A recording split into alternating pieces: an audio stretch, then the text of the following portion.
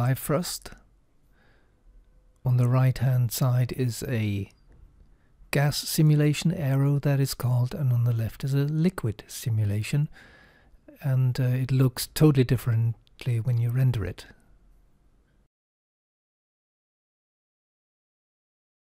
Bifrost with O umlaut, Bifröst actually, Bifröst or something like that, has two modes, liquid and Aero.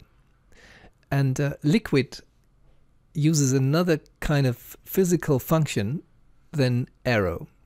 The basic difference is the equations for aerodynamics, for gases basically, is that they are compressible, whereas liquids are only marginally compressible. You can try to compress water, but it's really hard, or compress oil, whereas compressing a gas or expanding a gas is quite easy. That's by definition. So the two systems here, so close to each other in the Bifrost fluids menu in Maya, are very, very different from each other.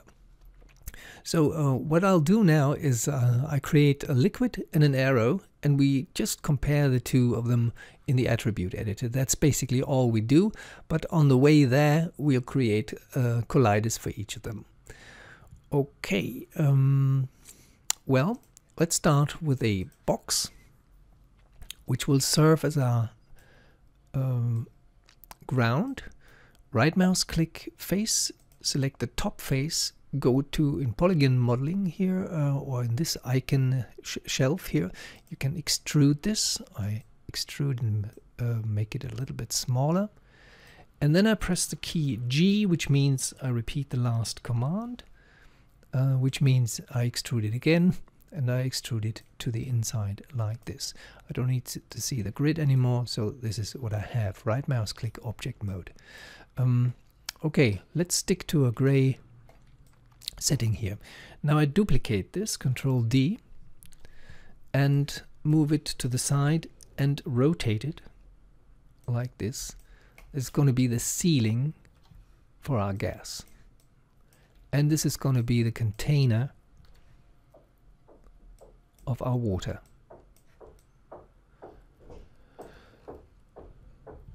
Okay, let's change the background color, Alt B, so we see a little bit more of what's going on here. Now we need emitters. A very fancy thing to emit is really using text. For example, you can emit from an A. Let's do this. Instead of 3D type, let's type A. That's the letter A. That's going to be our emitter for the fluid. Let's make it much smaller like this. Get closer to it and maybe rotate it like this. Make it a little bit bigger.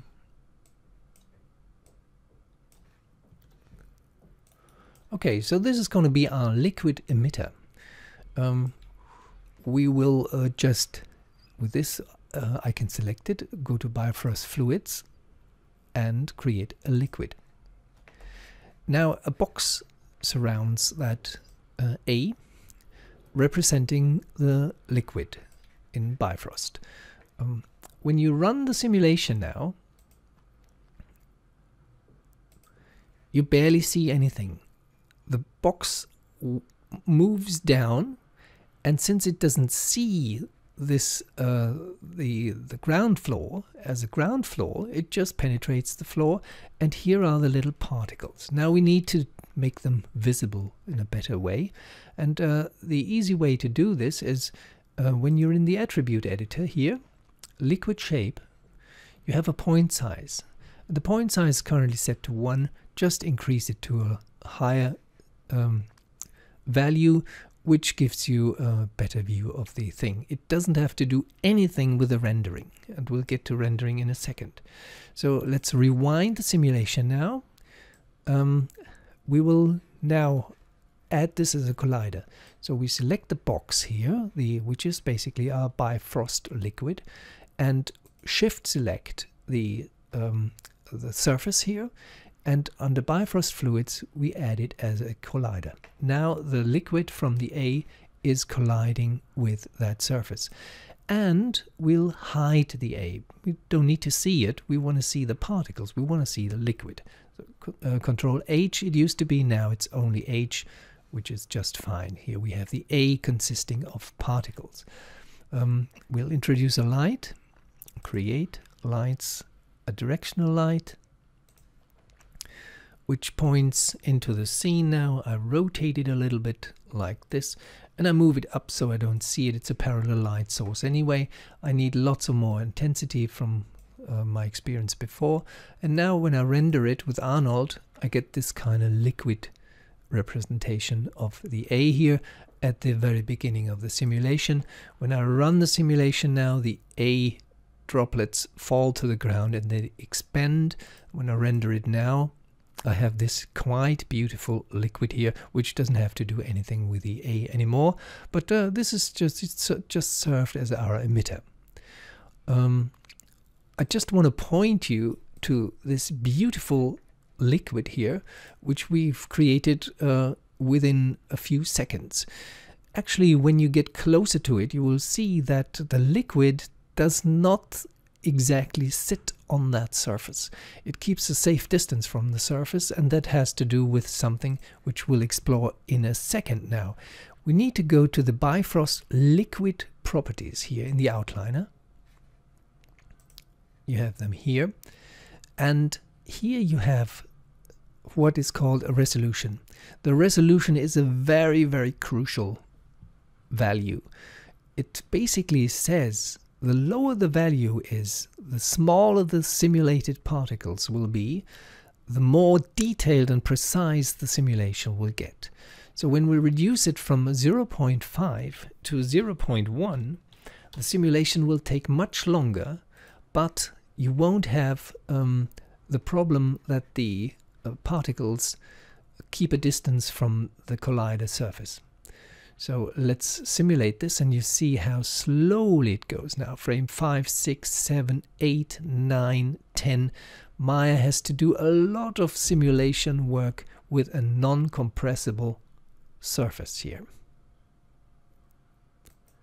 And here you already have interesting effects which you did not see in the master voxel size resolution of 0.5.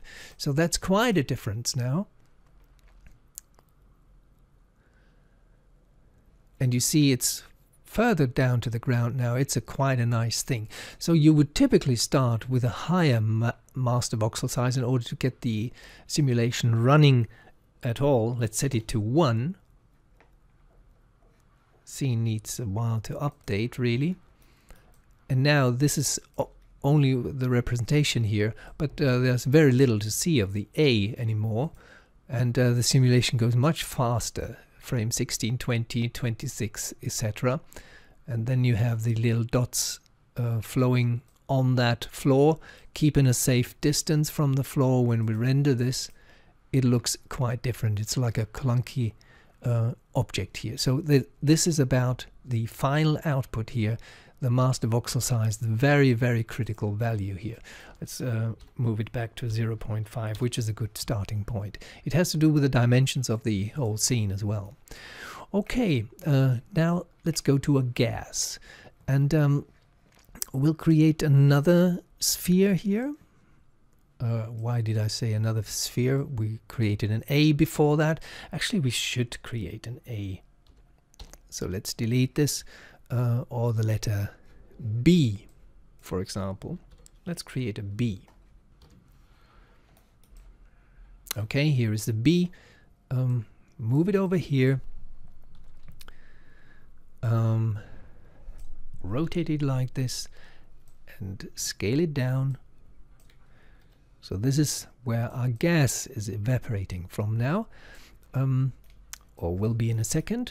This object selected, Bifrost Fluids Aero. Okay, now we can hide the B, H, and run the simulation. Now you see the shape of the B here, and instead of flowing down to the ground, it flows up. Here you have the same thing with the resolution, of course, and you can make the particles a little bit better visible. So let's go to the Bifrost Arrow here, and here you have the shape, and in the shape you have the point size, which does not affect the rendering, as I said before. So that's that B which we've seen. Actually, since we're here already with the box selected and the top, the ceiling selected, we create a collider. So the gas will collide with that surface now.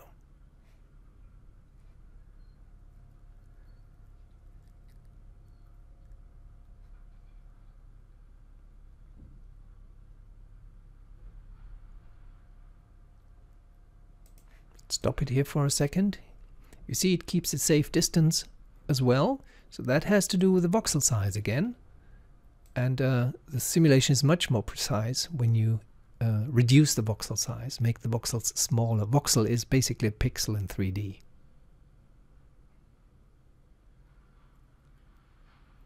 So that's quite nice. Let's render this.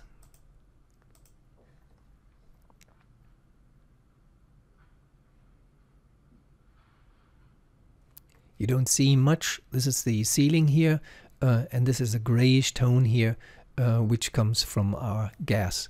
So get a little bit further away, render it again. We need a background here in order to make it visible better, but you can imagine that it's a gas, and we can change the shader, etc.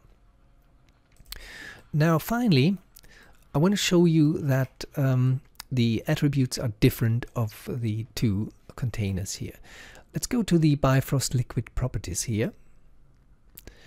And we have the attribute editor here.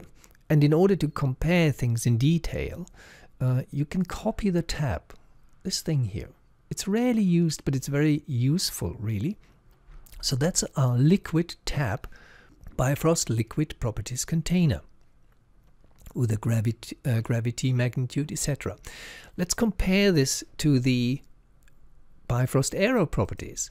We select it and we copy the tab.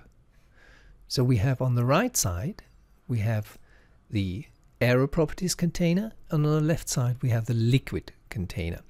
So both simulations are enabled. You can disable them temporarily, for example, if you like. You can change the gravity for each systems here. So both are the same gravity. They, well, make sense. And the gravitation is pointing to down, meaning -1. That's the y-axis. And here you have the master voxel size. That's the one we just talked about, which keeps the distance, which makes that the simulation much more interesting if you reduce this. So for pre-simulation, keep the value pretty high. A value of 1 will give you a very crude simulation. A value of 0.1 will give you quite a nice, sexy simulation here. And here you see already little differences. The Aero attribute editor has a voxel size render factor. I don't know what it means, but it's different from here. So that's the resolution section. Let's close the resolution section. So you have an adaptivity section. Here you have a spatial adaptivity for the liquid, which is enabled by default and which deletes exceeding particles, and here it's disabled by default. I'm only pointing you to the differences here. So transport is basically the same. We can close this. We have time stepping here, which is basically the same as well, but maximum time steps for the gas is much higher than for the liquid. Let's close this. The kill volume, we have kill volumes for both of the simulations. Basically, you use a mesh in order to tell the simulation beyond that plane or mesh. You don't need to simulate anything anymore. Here you have an emission, which you don't have here. Here you have air with density. Here you have surface tension, vorticity, viscosity, which you don't have here. So this section is much richer than this one for the gas. So do compare the two of them if you're interested in creating Aero systems or liquid systems. And keep in mind you can copy the tabs so you have them side by side and can use them all right. Basically, that's all I wanted to tell you. I hope you get a good starting point with simulation of Bifrost.